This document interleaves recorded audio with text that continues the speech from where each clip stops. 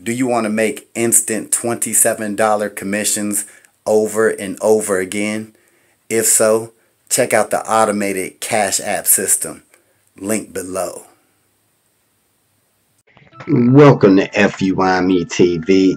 It's your man Earl, Batman's finger, and it's fight week. UFC 247 going down this Saturday, and it's Jon Jones versus undefeated Dominick Reyes.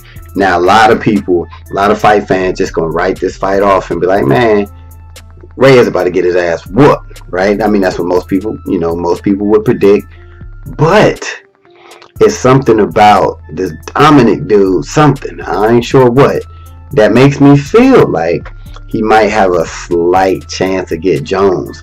Now, I'll say this. The last couple Jon Jones fights, it seemed like Jones was like, I mean, not himself, but it could just be because he just bored his shit and he just kind of just like, just going through the motion, just like, he gonna win. He know, like, he done been in the biggest moment, so he might not, be that engaged. But the last dude Jon Jones fought was that Thiago, was it Santos? He fucked his leg all up. I don't know. Jones had me worried a little bit. I ain't gonna lie. Jones looked a little worried because it just seems like Thiago kept attacking Jones's legs, which I never seen nobody do before, right? And it seemed like, oh, is that Jones' weakness? His little legs? Is that Jon Jones' downfall?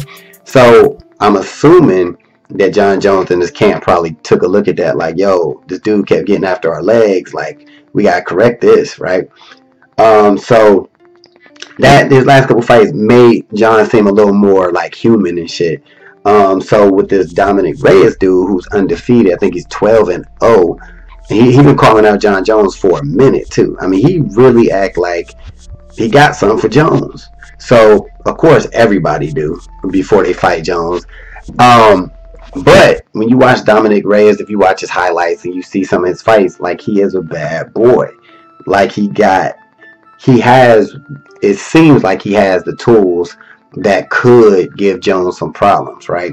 So with all that being said, this is Reyes' first title chance at a title, right? He's main eventing a pay-per-view, right? So the question is, will the pressure get to him, right? I mean, you fighting Jon Jones.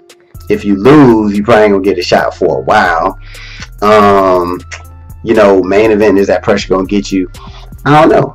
Watching the interviews and everything, he do seem cool and calm. He seemed super, super confident, but damn, everybody do. If I was fighting Jon Jones, I'm gonna talk some shit before the fight. You know what I'm saying? From here, so Dominick, in that division, I think right now he is the only chance. I feel like the only person that could give Jones a run at this moment.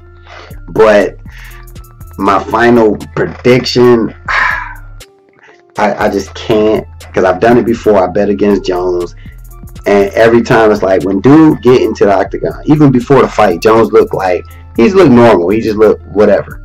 Every time he get into the octagon, first of all, he looked huge fight night, and then he always finds a way. Always finds a way to get the win. He always, like, nullifies his opponent's game. Like, his opponents come in talking shit, like they gonna do this, do that. As soon as they get in there, everything changes. Everything changes. So I don't know. I'm super excited for this fight. Of course, I'm gonna do a video after the fight. But Jon Jones versus Dominick Reyes, UFC 247. Who you got? Holla at your boy. Peace.